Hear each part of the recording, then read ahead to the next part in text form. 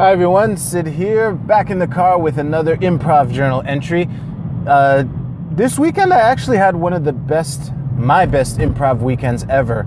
I think I'll go in order. A little context first though. Will, who's one of my troupe mates in Waterworld 2, he led a workshop for many months. And it's a shame that I'm speaking about it in the past tense. And I actually guest led one of those classes, which was really cool. But long story short, he organized a couple shows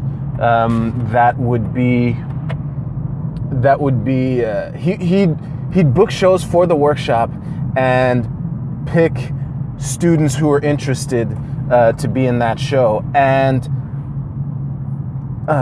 this Saturday, I returned to Indie Night once again with one such troupe, and it was really good. It was my personal best outing at Indie Night, and considering it was our first time performing together as a team, it was a really outstanding and amazing job. I see a lot of promise, and as a matter of fact, there are gears in the works in the background to have us perform again. So that is going to be really exciting. One thing that I do want to get into though, as far as this is worth going into a play-by-play, because I remember last time having trouble explaining what Game of the Scene is, and one of the sequences we did was textbook Game of the Scene. Now, Will, who's been drilling us as far as Game of the Scene is concerned for almost as long as I've known him, is right in his point that any two players should be able to escalate the game on their own without like edits. However, tagging someone out and putting one of the characters in a different situation it's the way that I'm most comfortable playing game moves, which is why I tend to go to that. It's a habit of mine. However, it shouldn't be necessary, but this is the example I'm going to give you. So, and I think this was even the first sequence of our set. But basically, Thomas and Nguyen. Will was not in the group. He was in the audience. So Thomas and Nguyen start a scene, and I forget what the full context was, but at a point Thomas said, we're finally going to get ready to run that marathon together, and Nguyen went, oh really, you're serious? I'm gonna have to run a marathon? I was drunk, I didn't know what I was saying, I didn't think you would take me seriously. Now I don't know if Nguyen knew what he was doing in that moment, but I saw a game move right there. So I booted it on stage, I tagged Thomas out, and then I said, man, I finally got accepted to medical school. So, just like we said, we're going to become doctors together and save lives. And Nguyen and I explored that a bit, and he caught on and said, man, I was drunk. I was just saying that I didn't think you'd take me seriously. And then after a bit of exploring, Ali tagged me out, and she went, I'm joining the military, just like we said we would. We're gonna join the army and serve our country together, blah blah blah. So that is really and obviously Nguyen, who went, I was drunk, I didn't know you would take me seriously. So that's an example of Game of the Scene that is done through editing. And what is cool for the person being left on stage is that you basically have to do the same thing over and over and over again, and just rely on your scene partners to make what you're doing funny for different reasons and more interesting reasons. And actually, I'll mention one thing though, something that I'm giving myself permission to do, and I think this is going to be universal. When I'm trying to do Game of the Scene, because ideally you want to escalate the game and raise the stakes, so to speak. However, despite the example I just gave you, I still suck at Game of the Scene. I have difficulty identifying what a potential game is and thinking of game moves. So what I've given myself permission to do is, if I can see something that looks like a game and that I could do a game move from that, and I can't think of a way to escalate it, then I'm giving myself permission to think of a lateral move, or maybe even a step back if that's what it takes. Ideally, obviously, I want to heighten the game because that's what's more interesting, and you want that ascending hill. However, it's hard enough to learn a new skill, and it's basically giving myself permission to do it poorly, to do it even poorly, and I think that helped me.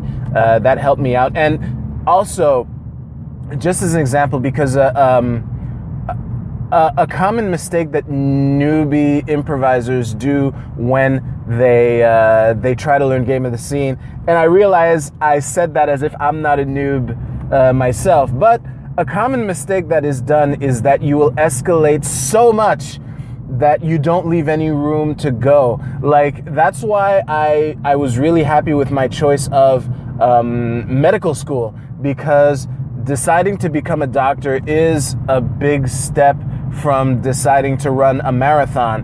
However, there's still room to go even higher from there.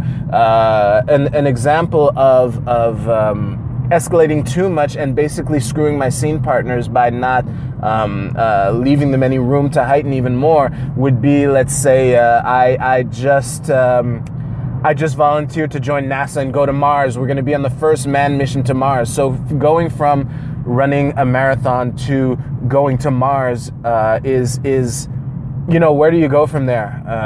We're already in space, literally. So yeah.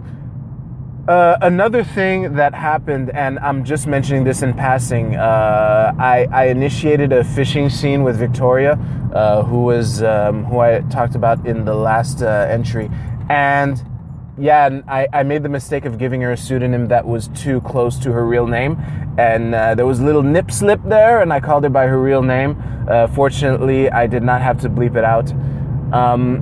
That being said, I initiated a fishing scene with Victoria, and it was, we established that we were father-daughter, and I don't know why, oh boy. I just did everyone a favor and edited out that pretty bad sneeze. So like I was saying, I initiated a fishing scene with Victoria, and we established each other as being father-daughter.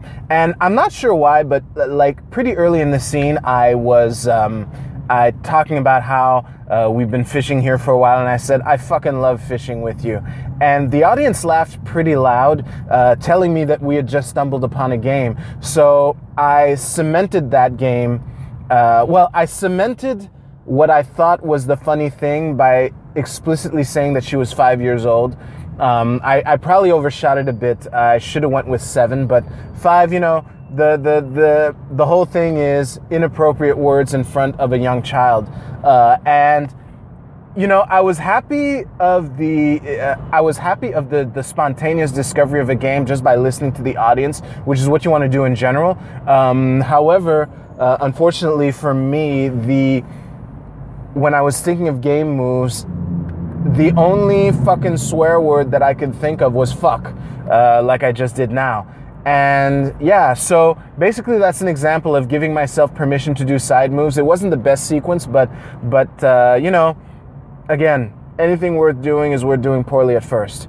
And yeah, I think the rest of the set went well. Again, I enjoyed it so much that I joined in.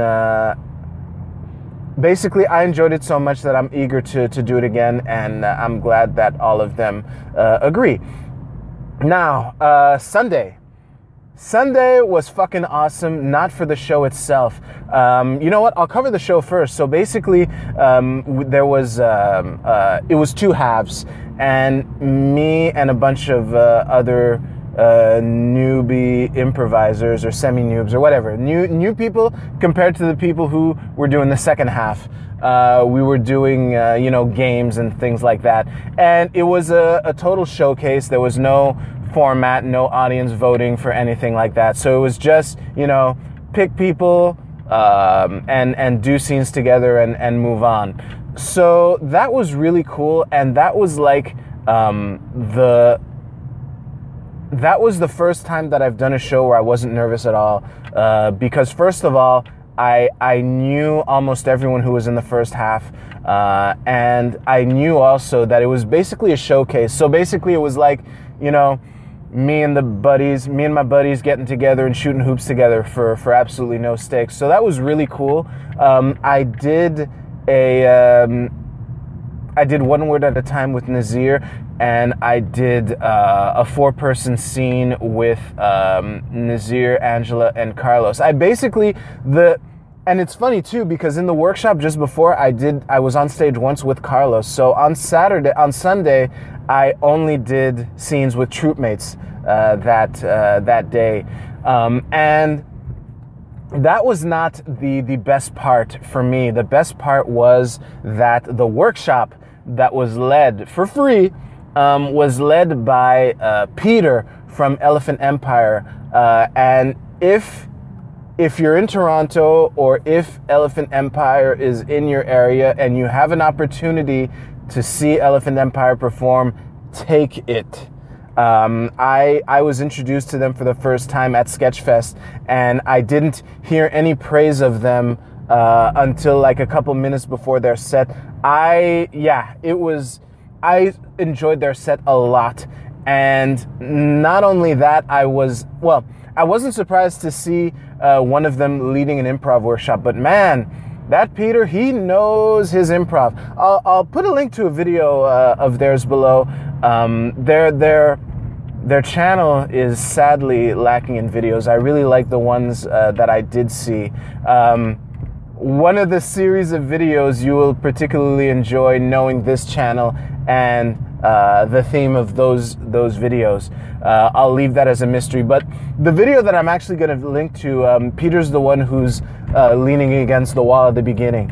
And that guy, I almost never take notes during improv workshops. It's not that I don't want to be coachable. I put emphasis on being the most coachable.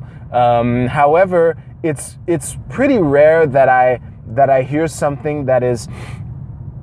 It's pretty rare that I hear something that is so good that I'm like, I need to capture this to make sure I never forget it. And I think part of it might be the fact that I have easy access to most of the people leading the workshop. So worst case, I can always ask them later, whereas Peter was visiting from the outside. However, a lot of it was just really good stuff.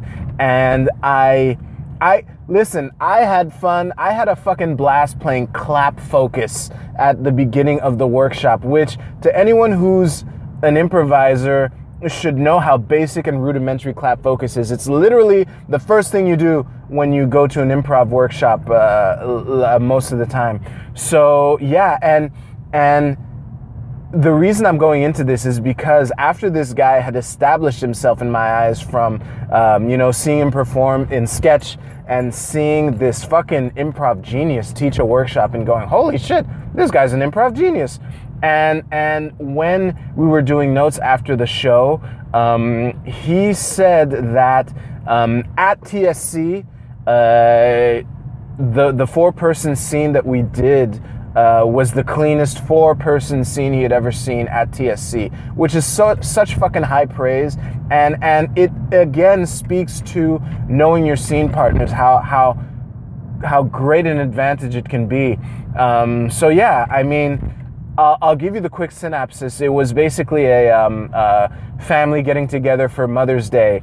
And one thing was for sure though, I decided there's nowhere we're starting with all 4 of us on stage. So I walked backstage while the rest of them were setting up, and I kind of just peeked at the scene, seeing how it developed. And the dynamic that they built was that the mother was neglecting her children to pursue her dreams with a hot new yoga instructor boyfriend. So I soon walked on as the boyfriend and, did the dynamic of being the stepdad, quote unquote, that everyone hates and that may or may not be taking advantage of the mother and shit like that.